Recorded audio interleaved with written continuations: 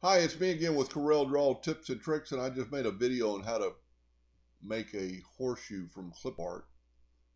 But I started thinking about how convenient would it to be to just take an item that can already be drawn and be a vector. So let's look at this shape right here, and let's turn it to 0 degrees. And do you recognize that? Let's turn this one to 0 degrees and recognize that. Those are two capital C's. One of them's almost Cooper Goth, and the other one is Blair MD. So just rotate them 90 degrees, and I'm only going to, so I made this one, and I made a horseshoe like that, like a pitching horseshoe, but I used this one, and I made this one. So let's put this in the center of the page and hit P. Let's get my other one out of the way. So this is our C. Let's left click, let's left click, let's go back, I like left click, click our item, left click with no fill, right click with a red hairline, go up to arrange and break curve apart because it is a text. Now it's longer a text. And we're going to do the same thing we did earlier.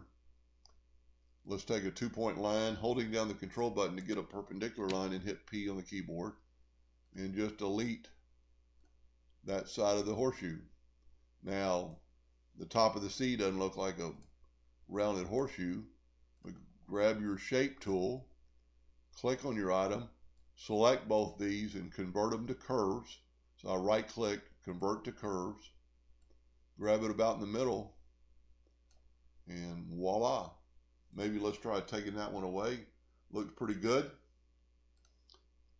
I'm going to Control D and make a duplicate, holding down the control button, moving it over, taking your Smart Fill tool, and you just made a horseshoe out of a C. Now, if you want to watch how I put the little nail holes in there, that'd be another part of the video on the part 1.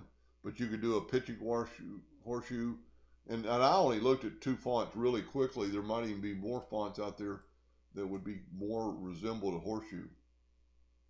And once you've got the shape, you could take away your hairline, and you could still play around with the shape by stretching it,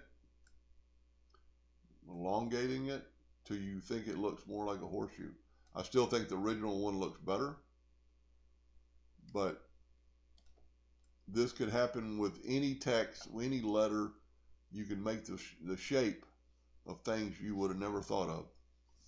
Anyway, hope that helped a little bit. Thank you for watching.